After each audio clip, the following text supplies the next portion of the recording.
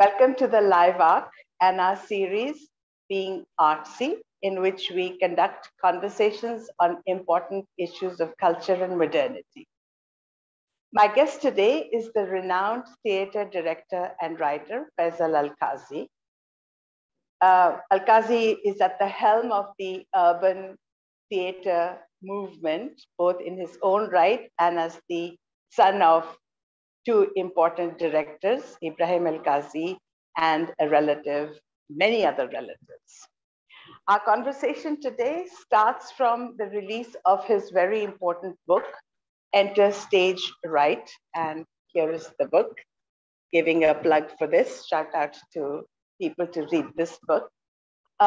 Because this is a retrospective on theater, starting from Faisal's father and mother and other relatives, the Padamsi and the Alkazi family. I'm going to begin this conversation with a retrospective on what Faisal's views are on theater in India, and we will go on to other important conversations. So Faisal, tell me, what is the takeaway from this family chronicle? Both in terms of where you have arrived and in terms of where theater is today in Delhi in particular and India largely. Thanks for a lovely question, Poonam. I think one often uses that phrase that if you don't know where you're going to, at least you must know where you're coming from. So I think that need for roots is so crucial in understanding anything to do with our identities or our cultures as people. And for me, writing this book, the memoir, which I got into 2.5 years ago on the request of a publisher, was a beautiful moment to travel back into family history and just see and understand what are the roots and beginnings of English language theatre in India. And of course, that was through my uncle Sultan Padamsi and the whole Padamsi family, including my mother, who then married my father when she was very young, Ebrahim Alkazi. And subsequently, my father's moved to Delhi, and it was no longer English language theatre because he was working entirely in Hindi. And in Hindi, the beauty was, as we know in English language theatre, plays get translated all the time. So if we access Chekhov or Strindberg or Ibsen or any of the greats, all the Molières and the Racines of the world, we're really reading and accessing a lot of literature and dramatic literature in translation. So my father brought this sensibility that this is Indian theatre as a whole. So whether it was Girish Karnad's Tughlaq or whether it was Suno Janmajaya by Adhya Rangacharya, both originally written in Kannada, or whether it was Badal Sarkar's plays from Bengali or Tendulkar and El Kunchwar's plays from Marathi. It was the first time in the theatre scene that plays were being translated immediately and being mounted in Delhi at the National School of Drama. So I think it's very important for me as the next generation theatre person to know what these roots are, to acknowledge them and to understand that that was a search at a moment in time, a very important time because the 40s were the big crucible of Indian culture for dance, music, painting, and cinema. Everything was changing because we were all in the throes of the national movement. So what would theatre be once the colonial powers had gone? Would it be Indian in a real way? Would we be stepping into a different kind of modernity from the kind of theatre being practiced earlier, the Parsi theatre companies? So I was looking at all these questions, as one does, as in any case a theatre practitioner. And then one sees how it's moved, because that was all something from the 40s largely to the 90s, so about 50 years. And from the 90s onwards, what is it today? So today, as you know, Poonam, it's a wide spectrum of theatre that happens. There's some very small, beautiful black box theatre seating only 50 people, some doing very experimental kind of work, combining dance, movement, physical theatre. A lot of theatre in India, as you know, happens actually on the street, very political street theatre.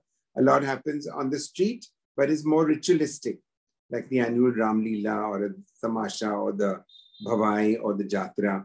In those ways, many of them cyclical, coming up every year around Durga Puja and Diwali time. And a lot of it contemporary, both in more informal spaces or just about anywhere. I perform like just about anywhere. And of course, still a lot of it on the proscenium stage. So there's a range of theatre. There's a huge involvement of young people, particularly in colleges, who are very, very active across India. And many initiatives, even from the Padamsee family, to nurture college theatre. My cousin Quaza in Bombay, Quaza Thakur Padamsee, ran something called THESPO for the last 10 years, where basically, 20 years, where basically all college theatre groups get a chance, I think 250, to work with professional theatre people and to just sharpen and define their productions better and give it a certain kind of class. And they are encouraged to write original stuff. So the spectrum is huge. I work in one part of it. I work exclusively on ticketed shows. My plays are all ticketed. And that straightaway dictates the kind of audience you get. I had done some amount of street theatre. I had even taught street theatre at Jamia Millia, where I was a lecturer in the MCRC for 6 years. But at the present, it's mainly this, and mainly my concerns are contemporary, and then also looking back at our own history and pulling threads from there which have resonances for today. So I do a very relevant kind of theatre to today. And luckily, over the years, over the last 50 years, I've built up a good audience, both in Delhi and also when I travel elsewhere. Yep. That is perhaps the most comprehensive recap of the last 50 years of theatre and related arts that I've heard. Thank you for that. I will want to point to some milestones. Sure. Because those were really important, and I'll mention those. One was, Girish Karnad's Tughlaq and its translation into Hindi and its performance in the early 70s. I happened to see the production or a performance at the Purana Killa in a past lifetime, you might say. And the other is the germinal pivotal position that Mohan Rakesh occupied in Indian cinema and Indian theatre, and Hindi theatre in particular. That's right. So let's begin with Tughlaq. Okay. I didn't understand then in my early 20s, but subsequently have kind of arrived at the political import of a play like Tughlaq. Which, as you say in your book, and as some critics were daring enough to say then, was a critique of the kind of modernity that was ushered in by Jawaharlal Nehru. And in a way, it was a very trenchant critique. And even though Nehru was by then dead, that critique was still very potent, let's put it that way. And I want to jump ahead to the present and ask you, would, under the present political circumstances, the mindset and the level of the phase of modernity that we're in today, would a political critique of a very important and larger than life character like Nehru be permissible or even viable in contemporary theatre today? I think that's a great question. I think the importance of Tughlaq is that Girish chose to set it in the past, to pick a character from history. I don't know if he'd been as bold as to write a play actually about Nehru a few years, 5 years after he had passed away. Yes. And I think we're still too close as citizens to the mystique, perhaps, of Nehru, what he stood for, and he stands for so many different things, also recently vilified in different ways for some of the policies, but certainly a huge vision, amazing level of cultural understanding, very much there in his writings, like the beautiful letters from a father to his daughter and other work as well, Discovery of India, for that matter. So I think why Tughlaq as a script gets picked up every year is because it speaks to all ages, just as Julius Caesar gets done at all times. When we do Julius Caesar today, we're not saying this happened in the Roman Empire. We're saying the parallels with today are amazing. So if we did Julius Caesar today set in Hindi and set in India, we would immediately see the referencing would all be very, very clear. We'd see it, very clearly. As at many times, for instance, my uncle Alec Padamsee did it in the 80s in Bombay, and Julius Caesar was played by a woman. Okay, so it was a direct thing on Mrs. Gandhi. So Usha Amin played Julius Caesar in that play, a woman as Caesar himself. So I think we're still too close to the Nehru story, and we're too, as I feel, we're still too close to partition to still be able to write about it with some degree of, what should I say, objectivity in some kind of way. So I think I understand the relevance of Tughlaq to all ages and all spaces and all cultures for that matter. A person born before his time, a person trying very innovative things, a person battling forces of religious fundamentalism. I mean, so many questions it throws up. The pretender to the throne, the other image, Aziz and Azam, those characters in Tughlaq. So Tughlaq is very important for that reason. And similarly, as you pointed out with Mohan Rakesh's writing, I think not only in the sphere of dramatic literature, but also as a short story writer, you can pick up something of his and it's as relevant today as it was written in the 50s and 60s. And of course, every year we have an Aadhi Adhure, we have an Ashar Ka Ek Din. At least those two plays are done every single year and are in the National Festival every year. I'm just doing a production of Aadhi. I've just started rehearsal. Okay. Yeah. Okay, look forward to it. Hindi, yeah. My point is not that the distance from history. My point is that theater in Tughlaq or in critiques of Nehru or Mrs. Gandhi was able to mount a political attack on something that was fairly contemporary or just in the recent past, as in the case of Nehru and Tughlaq. He died in 63. Mm-hmm. Perhaps I'm not being clear. Does the political climate today leave even a little modicum of space for such mounting such political critique? Yes, always. There is always that space. I was well known for it in the Emergency with two of the plays that I did. The police came and tapped me on the shoulder after the first two shows and said, we will not grant you permission to do it. And it was Eugene Ionesco's Rhinoceros. Rhinoceros is a theme, absurd play where everybody is pulled into a certain kind of ideology and thinking and transform themselves literally into rhinoceroses on the stage. Till finally one man is left and said that I'm not capitulating. I'm totally against this kind of herd mentality. So the powers that be at that time could see the clear parallel between the Emergency years and what was happening and the play like Rhinoceros. And another play of mine, which was really Polish, called Striptease, it was a similar thing. It's two men locked in a room and receive instructions from a woman's hand. And just a few months before the play was mounted, we did it 2 days after the Emergency was announced. It's a woman's hand, and that had just become the Congress symbol. You know what I mean? So everybody saw it loud and clear in that kind of way. So there's always space for dissent. There is no artist worth his salt who does not dissent. It is essential. If we start kowtowing to any powers in any part of the world, I think that's the end of culture, isn't it? Yeah? Absolutely. So we must always have a free voice. So we have never looked for any state sponsorship or any sponsorship at all, because straight away it censors what you want to say and how you want to say it. I'll give an example. I just before the lockdown, I'd run my 9th show of A Tale of Two Cities by Charles Dickens, okay, as a musical. So big cast, 18 people cast, live singing in it in English.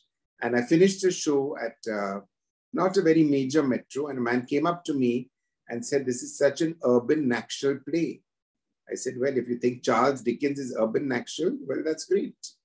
So you can take something like a Charles Dickens play, and depending on the social and political circumstances that surround it, it'll have a very different resonance for the audience, won't it?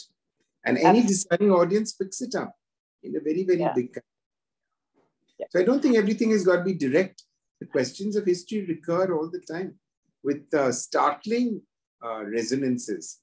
I was just thinking with this Putin's invasion of Ukraine, there was a very famous Soviet play that I'd done perhaps in the early 80s called The Promise by a brilliant Russian playwright, Alexei Arbuzov.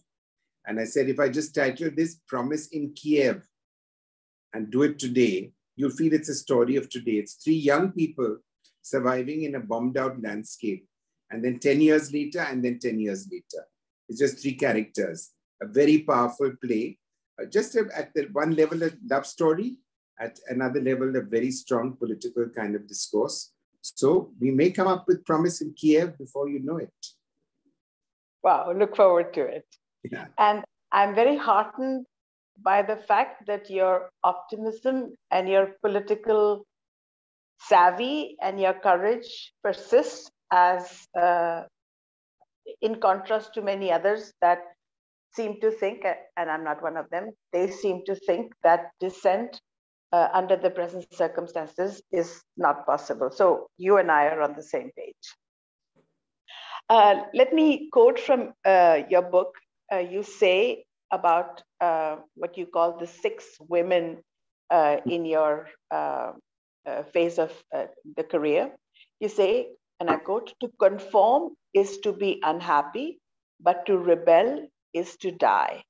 And you say this in the context of 6 women characters in 6 European plays. Yes. And I'm adding that this applied as much to the representation of women in theater as to the women around you, in your family, in your social circle, etc. And that artistic arc that you make between, Ionesco and, let's say, a figure like your mother is very daring. We are, however, in a very different phase of the feminist struggle. Yes. And I want to ask you, are the choices that women make in modern India at the same place, having to choose between conformity and rebellion? Or has there been some collective progression? I don't want to say, I know that individual women have made that transition or somehow resolved that tension at a huge cost. But would you say that women around us and women on stage are still at that moment of this cardinal choice between conformity and rebellion? Well, I think certainly there has been a huge change. But just yesterday, Poonam, I was talking to one of my actresses who at the present is rehearsing just upstairs in my rehearsal space. And she's just played the lead roles in 3 of my plays. So she just contrasted the part she played in a play I've recently written on the Mahabharata, Devyani. And Devyani is the woman who marries Yayati, the character from the Mahabharata. And Yayati in turn turns to another woman, to Sharmishtha, to is much more involved with that woman. So woman from mythology who is cheated upon by her husband and whose first paramour, Kach, walks away from her. So her dilemma in a mythological sense. And then the same actress had played Mumtaz Mahal in my production of Noor. And Noor is interesting because I picked the 2 polar characters, aunt and niece. Noor Jahan is a woman who broke from everything and became almost a man in a man's world. She kind of threw away her any kind of femininity and chose to be a man in that situation. And many times in the play, people tell her, don't be a man. You can be a woman and you can be powerful. You don't always have to be a man. And by contrast, the niece, Mumtaz Mahal, and unfortunately, all we remember is that she was the great love of Shah Jahan and therefore the Taj Mahal, and that she was the mother of 14 children in about 20 years of marriage. So just years of childbearing, which wear anybody out. You know what I mean? In that kind of way. So she talked about that. And at the present, we're rehearsing my play on the relationship between Rabindranath Tagore's sister-in-law, Kadambari Devi, who was his great muse in his growing up years, and Robi himself, Rabindranath himself. So a woman on the cusp, we were talking yesterday, on the cusp of modernity. of trying to break with the past, of trying to step into a new definition of women, of trying to articulate, but without at that point having the tools to be able to do it. You know what I mean? So one needs the tools, one needs, so many of my, I mean, all of my plays deal with gender very straight on in a very big way, whether it's Mahashweta Devi's Hazar Chaurasi Ki Maa, or the brilliant Ariel Dorfman play about the rebellion of women in Chile after Pinochet's regime. Absolutely. You know, so many of my plays deal with those dilemmas of women. So of course there is resistance. Is it always successful? No. Is it often successful? Yes. But one has to look for those stories as a director, and then one has to dramatize very often from scratch, you know, from a newspaper report or something. And then one has to present in a way that the dilemmas talked about on the stage are resonant with the people who are there in your audience. Theatre is only relevant if it's relevant to every last person of the audience. So I did a trilogy of plays about the changing, perhaps, role of women in Delhi from 2004 till about 2015, over 9 years. The first one dealt with this whole issue of the Me Too, much before Me Too, but the Me Too dilemma. So a young woman in a family involved with a man in her office to improve her prospects, and then decides one day where it turns sour to press charges of rape on him, you know. So that was one of the stories we did, a play called People Like Us. The second one, very typically called Choices, is a young UN personnel, young woman returning to India because she inherits the grandmother's property. And the grandmother has chosen to do away with the in-between generation, the mother. So the mother gets nothing, the granddaughter gets everything. And this granddaughter lives and works in New York. And she comes back to quite an old-fashioned India, in Old Delhi, in civil lines. And then how she goes for an affair with a married man and decides to have a baby, and the repercussions in that society. So again, many questions related to gender in that particular play. And the third play I thought was most interesting because it's two parallel stories. On one half of the stage, there is a Lajpat Nagar, a very middle-class woman whose husband walks out on her, and she makes very good with her life. She doesn't have the tools, but she develops the tools to just move ahead with her life, be very successful, have very nice relationships, lead a very independent kind of life. And the other half of the stage, there's a very contemporary woman working in a magazine, and she gets into this relationship without realizing that this man is a stalker. So the kind of questions that surround her. And these stories never meet. None of the characters meet. It's alternate scenes. So flipping between this middle-aged lady and her search for who she is as a person, and this young woman doing exactly the same thing. Yeah. So that's kind of like a split screen. Yes, yes, theater, totally. On stage, yeah. Absolutely, wow. Yeah. So let's return to Mohan Rakesh. Lovely. Always also, willing to talk. Absolutely. So you rightly call Mohan Rakesh the most important playwright of post-independence India, even though his reputation, as we know, rests on just 3 plays. He has single-handedly laid the foundation for the definitive form of what you call, and I agree, the well-written play.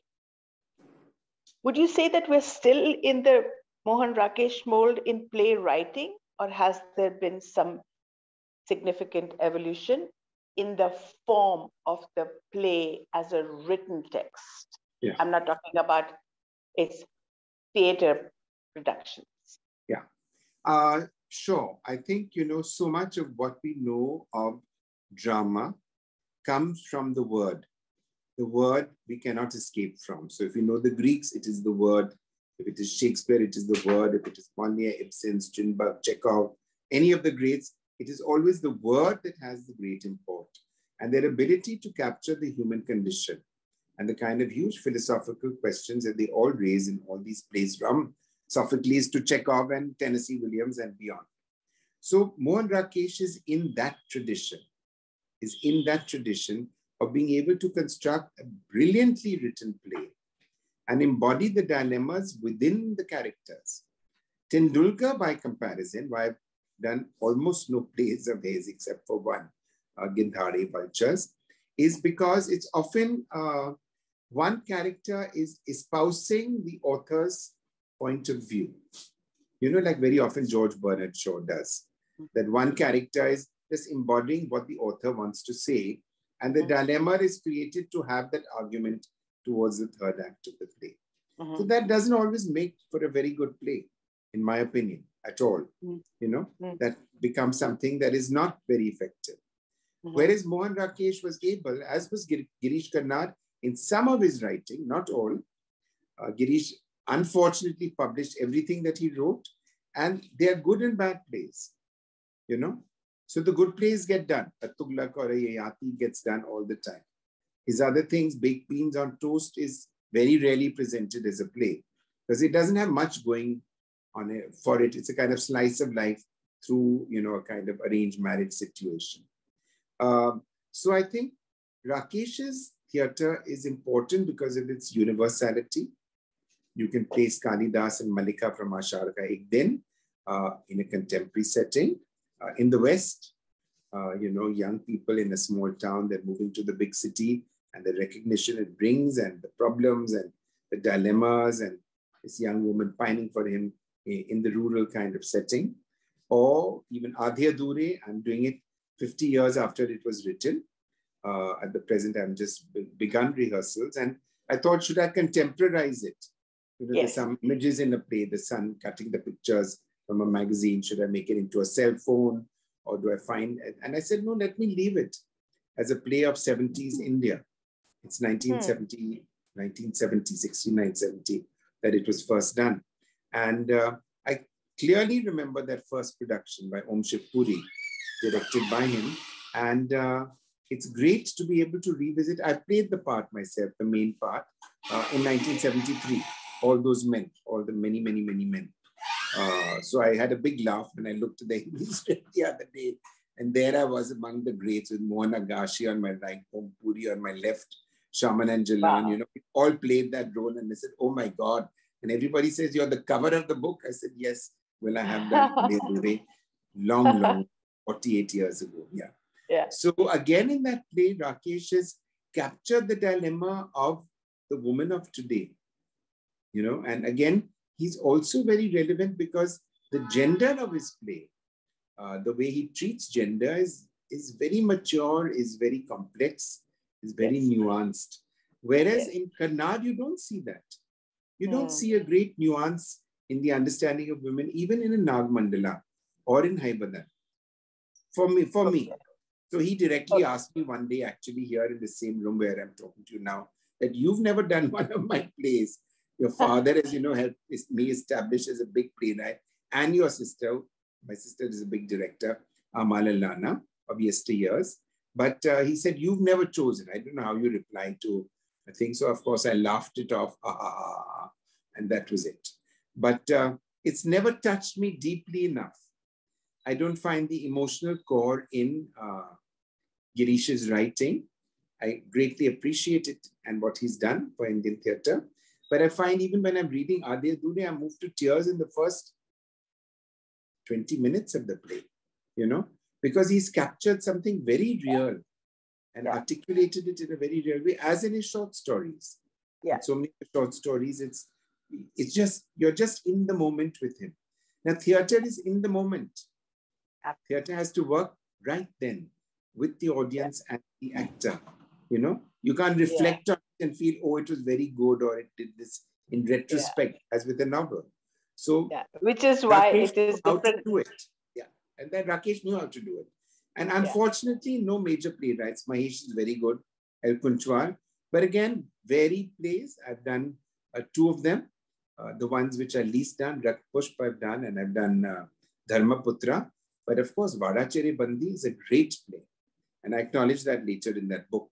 I've done a big write on that in the 80s, that just the end of rural India, how well he captured in the trilogy that he wrote. Absolutely.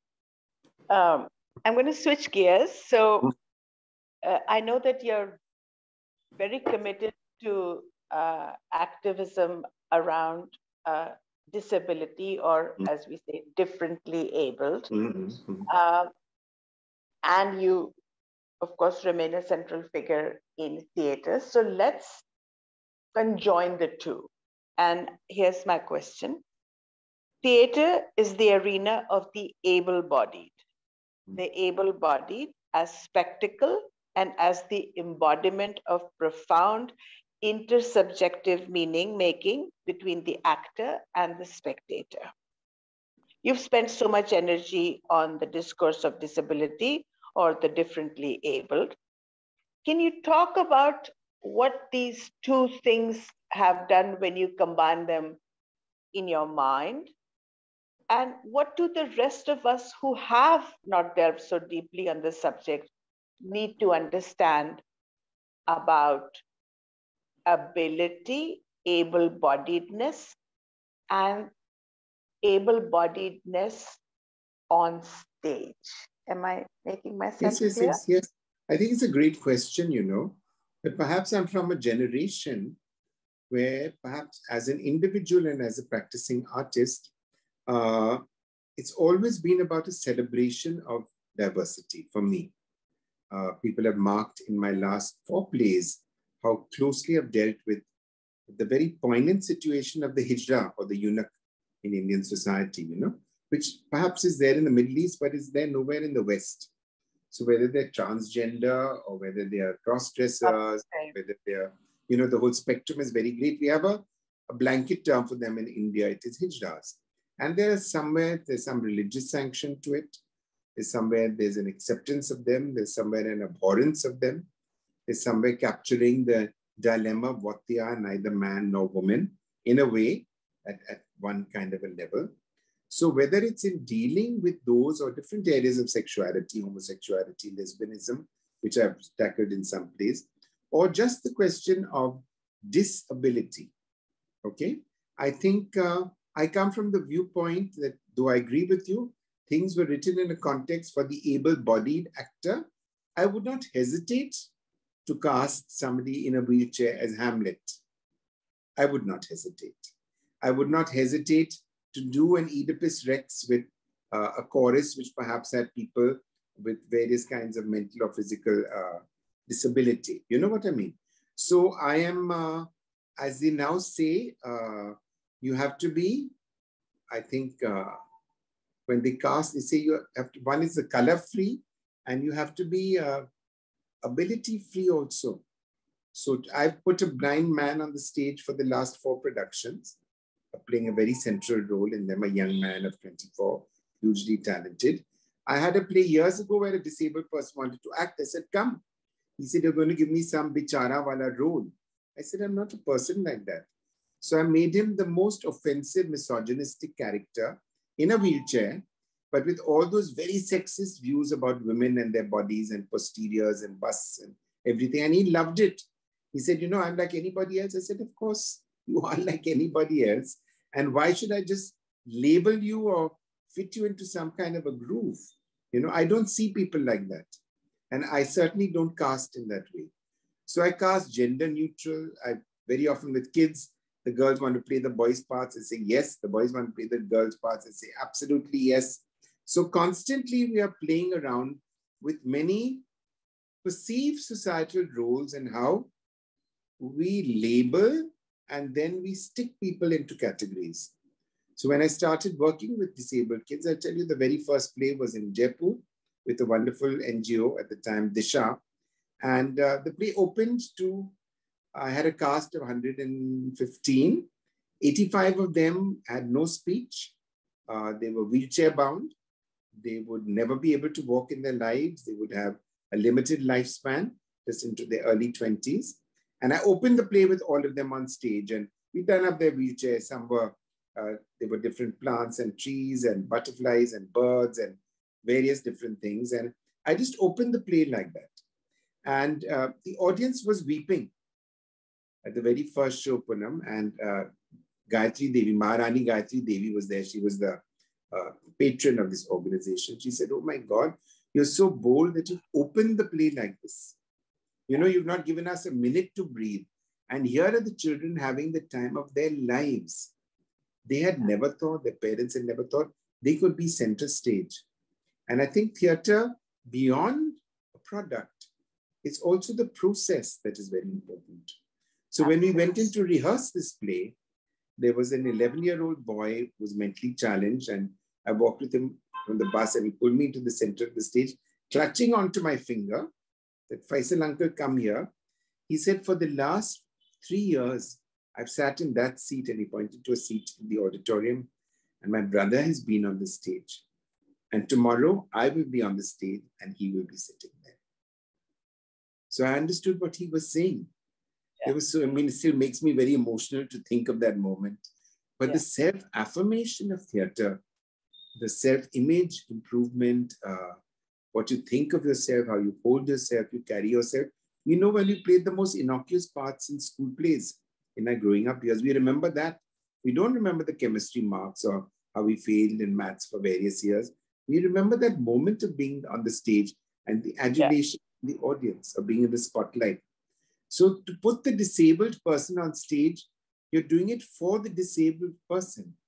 And you're also doing it for the audience to understand everybody is a performer. Everybody has something to offer you, you know?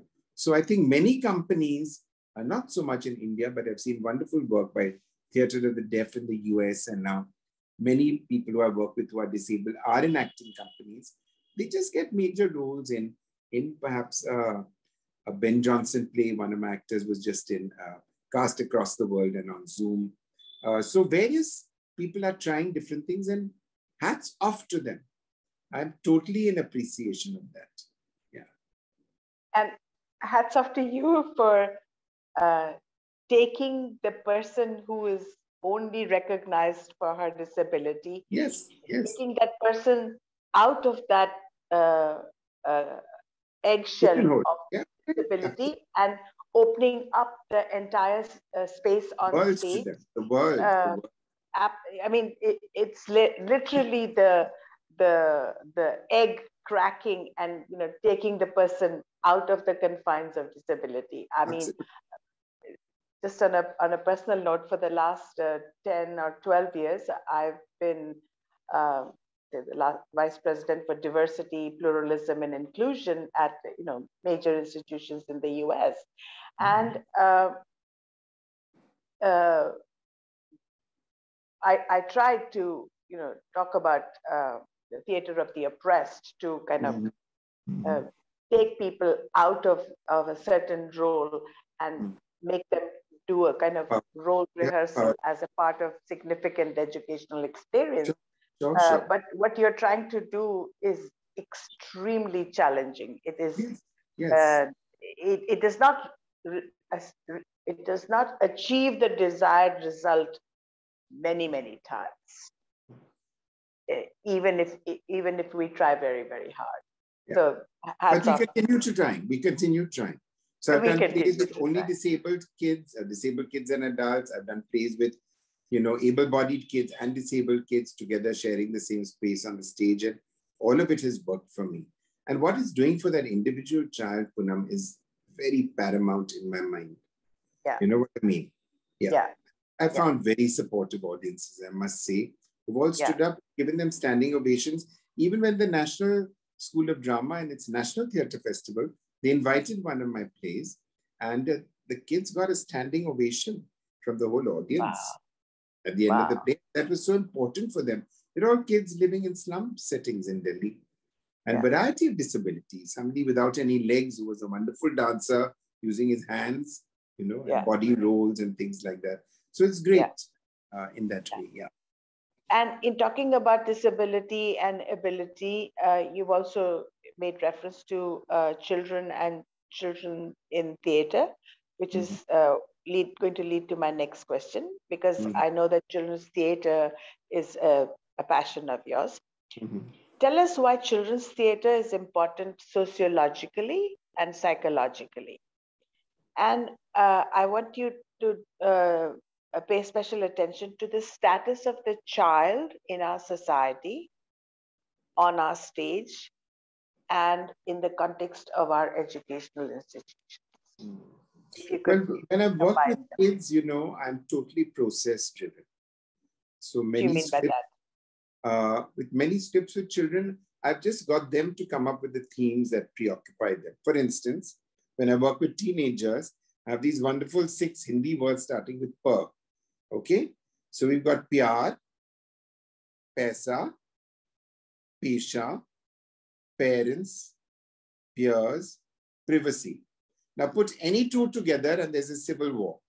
So the paisa and the pyar and the parents, the pesha and the parents, the privacy and the parent, the peers and the privacy. You know what I mean? So that's just like a little touchstone to get young people then evolving sequences about what's happening in their own lives on these kind of issues, you know? And then from that, we've created scripts and plays and done them. We've done those plays. But in examining these themes and talking about themselves, there's a beautiful play I and a colleague wrote called Magic Years, just about the adolescent years, how they're really magic years for everybody. And I've done 17 productions of it, maybe in about 22 years, because every school that I go to, they say, let's do magic years, because it embodies all the dilemmas of teenagers. From one story is about a boy who loses his father and what that does to him. One story is about a girl who's very popular in school and a lovely dancer, but is academically just not there at all. So different facets of teenage angst are captured in different kinds of ways. And the resonance has been great, whether I've done it in Chennai, I've done it in, where haven't I done it? I've done it in Hyderabad, done it in Jaipur, of course, in Delhi. I've done it in Chandigarh, different productions of it. But that's been a great one with kids, for teenagers. And also with kids when we choose to go to the classics, because I think you must always explore the world of the classics. I've done many productions of Tom Sawyer, some of Huckleberry Finn, Prince and the Pauper, just Mark Twain. And then I've done Around the World in 80 Days. I've done many of the Greek myths. I've done Jason and the Argonauts. I've done Ulysses. I've done the shorter stories from Greek mythology and many Indian stories as well from the Panchatantra. I've done 27 times, you know. So in all of them, I bring it in the context of the contemporary child, okay? So when we did Ali Baba, we said, who are those thieves of today? So the kids wrote a lovely song about the 40 thieves, and they were all corporate crooks. So when you're climbing up the ladder and the other people down below, step on their fingers and press till they definitely let go. This is a song that they wrote, okay? Or when we did in Ali Baba and the 40 Thieves, and they said, who's the contemporary Qasim? So they positioned him in Gurgaon. He owns a mall. His daughters all have cars. You know, he's very upwardly mobile. He's very rich compared to Ali Baba. So always you have to find what's exciting the child's imagination. And I've worked with kids as young as 3 and 4 and done very big plays. I've done, of course, right up to all the years, right up to kids who are, late teens over there. So it is a process for me. I'm able to give it very good production values because of my experience and a very strong team. I've done many productions with 300, 400, 500 kids. And it's always got to be a gala experience for the child doing it. And so for me, children's theater is about playmaking. And playmaking means you start with a respect for the child. It's not, I've never demonstrated, speak this way, behave this way, do it like this, okay? They play a 60-year-old and some doddering way that they've seen in some Hindi serial. And I said, well, I'm 60. Do I walk and talk and behave like that? You know, look at me. They say, no, you're very active and you do everything. I said, yeah. So think, who's a 60-year-old? Isn't a grandmother? No, she's younger. So does she move like this? So always come back to real life as the touchstone. And the child understands it like that. You know what I mean? So you have to speak the child's language.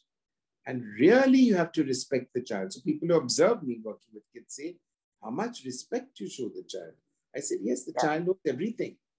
We just have to be listeners, active listeners, and understand what's going on. What's the dilemma he's dealing with? How does he want to express it? You know, I never have this that if you play the lead in this play, you'll be in the next play. I say, well, then don't act. Give somebody else a chance. So schools, when I audition every child. I give every child a role. And some child says, I've never acted. I said, well, you're going to play one of the leads. Oh, but I don't have the skills. I said, no, that's me. That's for me to do. You have the skills, I have to help you discover it within yourself. And kids who say, oh, I've always played the lead, I said, well, don't act this time. Do backstage, do something else. You know, but why? I said, give everybody a chance. It's not about stars. You know, educational systems create stars. They go for debates, they go for plays, they go for elocution, they go for everything. I said, no, not for me. Every child. And often we find in one school, which had a very good special needs department, the autistic kids were great at dancing. So we knew that when we were working with autistic kids, just for them to get that sense of rhythm and doing everything to the tal, to the beat, was great. And the special ed person there, she said, it's helped them so much as individuals, you know, just the autistic kids doing these beautiful dance sequences. And tapped into something else. Talent that, you know, we only, as with disability, we only see the disability of the autistic child. We don't see the genius that is hidden behind it. Yeah. Absolutely. Yeah. Also, I'm helped a lot, Poonam, because my wife heads a very large organization in disability. Yeah, she had asked. So that's made a lot of difference to my nuanced understanding. And then I've done 30 documentaries with disabled people. So I've worked with every group, orthopedic, blind, hearing impaired, mentally challenged. So I've actually worked and made films with them. So that gave me a very, what should I say, the touchy-feely that many people don't get. I've never had fear. I've never had fear about working with anybody, quite frankly, you know, whether I've worked in a prison with kids, whether I've worked in Kashmir with kids, whether I've worked with children whose parents had been killed by terrorists in Assam. I didn't have that fear. I just went in and accepted them. I said, they are children. The rest is rubbish. First, they're children. For me, they're children. Okay? Yeah. I can't unite them because the father's been killed. I can unite them because they're children. And because they must have a joyous experience with me. And I find that this understanding of, you know, what does it mean to be a child, not enough conversation about that in India, at least in my circle. The child is always seen as the adult in waiting. Yes, many adults, absolutely. Yeah, and that is to rob the child of her childhood, because you're putting so much pressure. Absolutely. And academic or, you know, social pressure, or even parents put immense psychological pressure on children. I agree with you. Yeah, having been away for many years, when I returned, these are some of the things that I find most glaring. So I have not seen a child actor production of yours. I absolutely must, because so please come any Thursday or Saturday evening. Yeah. Either me or one of my colleagues will be working with about 14 or 15 kids ages 11 to 15 over here in my house in GK2. You're welcome to just walk in and sit through the session, see how the sessions run and how child-centric we are as a team. Yeah. I would love to do that. I'm very close to you. And yes. Ring the bell and just come up. Okay, thank you for the invitation. I'm going to ask one fairly touchy question towards the end, but no problem. I have no doubt about the fact that you're able to handle it. I'm going to mention 3 words: Jan Natya Manch, or Janam, you know, and what I'm referring to. Yeah. How do we do politics with art today in a way that it does not lead to the very tragic consequences that happened with Jan Natya Manch? Yeah, not that they've stopped, they're still very much around. Malashi and other people in the group carry that Sabda's flag forward.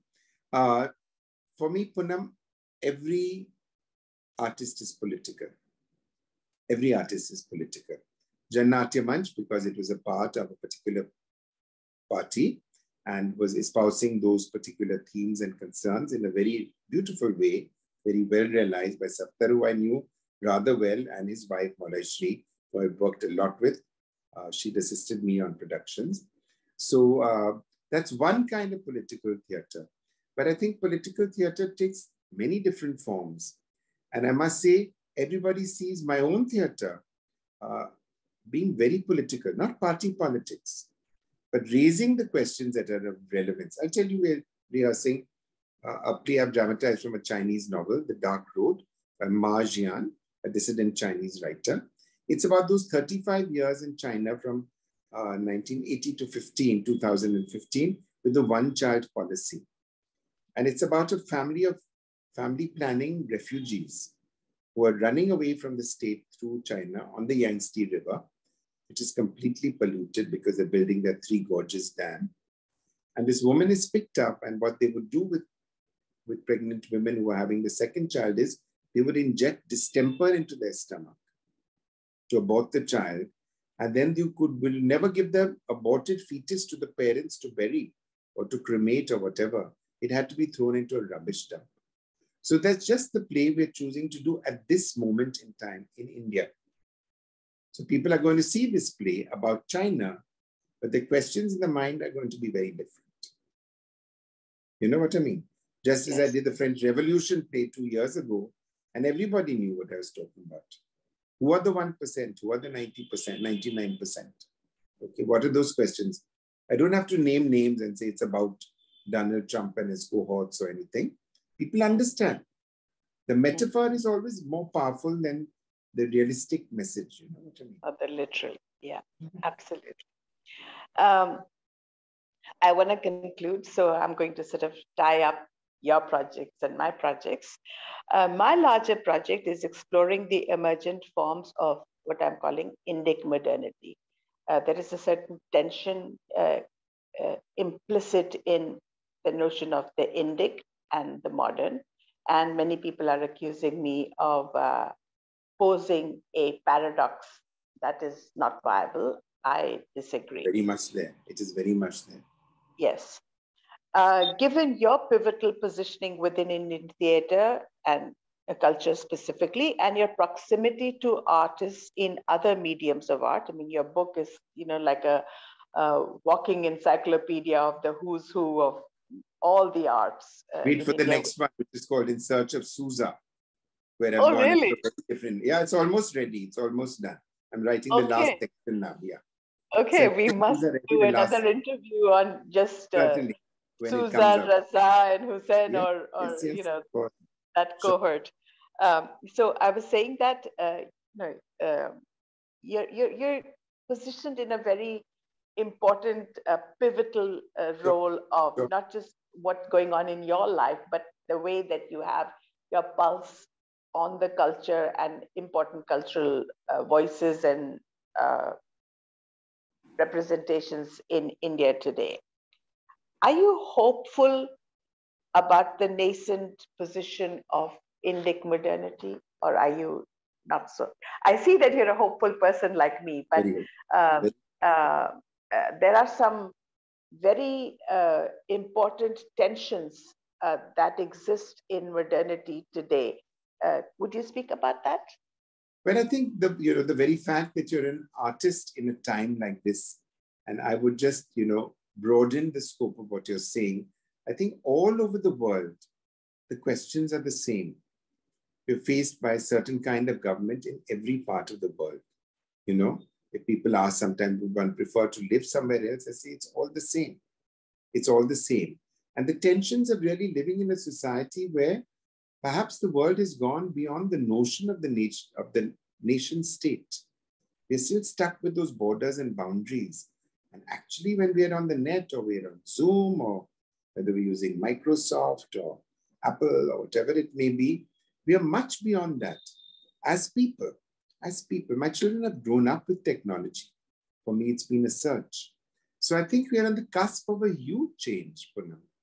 And of course, the artist is always the forerunner in a way, is the person who's leading the way in their own way. All my plays do is ask the question, this has happened to me, has it happened to you too? That is all an artist can hope to ask. I have the questions. I think we have to search collectively for the answers, okay? But I see, and I'm very hopeful because I work with lots of young people, and the kind of questions they're raising today about political systems, economic systems, about gender, about environment issues are huge. And deeply meaningful. The fact that my son, who grew up in a very sheltered school in South Delhi, eating margarita pizzas and Coke, and is now working on the history of epidemics and the manifestation of TB, who does not buy a drink without looking what is the content in it, in the packet, in the fruit juice when he's doing his stuff. So I see a real questioning at a very deep level, not at a superficial level. This was a son who went into this Occupy Wall Street. He rang me up once from the Brooklyn Bridge saying they are on the verge of being arrested. What do? I said, go ahead and get arrested. Don't run away from it. Go through it. We get you a lawyer and things will get done there. You're not going to be in jail forever, but experience that. So I have experienced life at the barricades. And I've made sure that my children and many of the people around me have really dealt with those issues in a real way. I've just come back from Kolkata. My wife was researching a wonderful NGO called Ishwar Sankalp, which is mentally challenged people who live on the street, and they are accessed through the local panwala, chaiwala, sandesh bhed, dene wala, and all people who classically we'd call mad, okay? How with just concern and care and somebody looking out for them, how there's a turnabout in their self and in the society, in the perception of them, okay? So I think the questioning is very deep at the present in our society. We see it in all our literature. We see it in so much of our journalism. We see it so much in our films, okay? A wonderful comment from 20 years ago when I was in Indonesia, and my travel guide said, you're such an open society. I said, mine? I constantly feel I'm being censored. He said, every film you all make makes fun of the corrupt politician and the policeman. Every film. We can't do it in South Asia. You can do it in India. You have that space. And he was right. Can I do that in Pakistan, Bangladesh, Malaysia, Singapore? No chance. You know what I mean? So dissidence is part of our genetic code as Indians. We are the argumentative Indians of America. You know what I mean? Indeed. And I think it's great. Absolutely. It's great to have. It's very important to live in a society where that is there. And it's very important to constantly revisit the idea of freedom as an artist. We have to question. We have to raise those questions. And believe you me, people are listening and hungry for a different world. They're hungry for a change and they're looking for answers.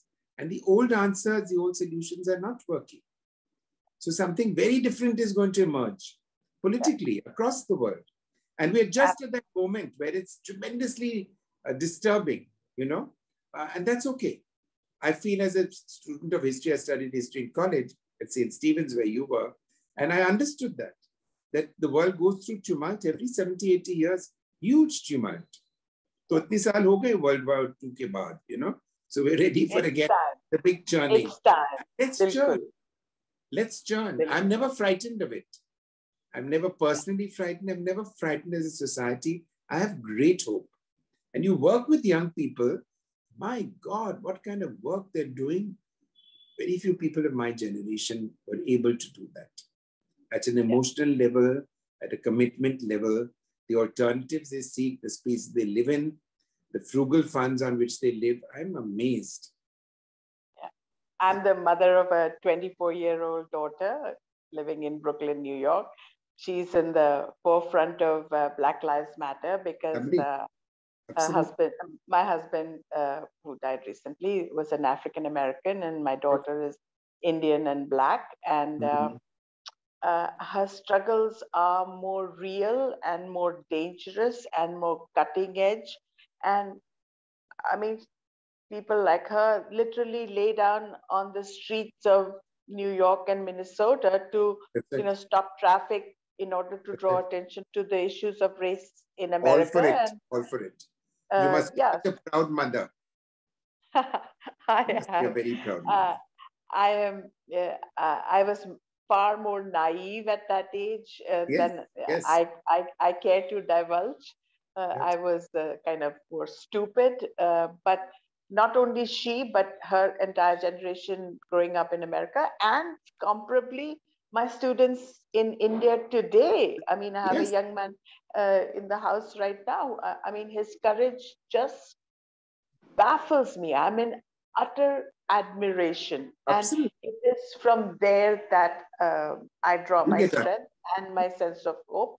I'll conclude with saying that you and I appear to be people of a very similar sensibility. Cut from the same cloth. Cut out of the same cloth. Not much of it may be spread across the lawns, manicured lawns of St. Stephen's, but indeed cut off the same cloth. And this has been a most insightful and an immensely huge learning experience from you. I hope that we will continue our conversation. Absolutely. And that perhaps I might, our learning We'll might meet up. be We'll meet up. We'll reciprocal. meet up. Chat. We will We'd love to definitely meet meet up, the whole and this has family, been a really. very productive conversation. I want to thank you, and I'm very grateful for this opportunity. Thanks, Poonam. Thank you so much. Thank you. I'll Bye-bye. take care. Bye-bye.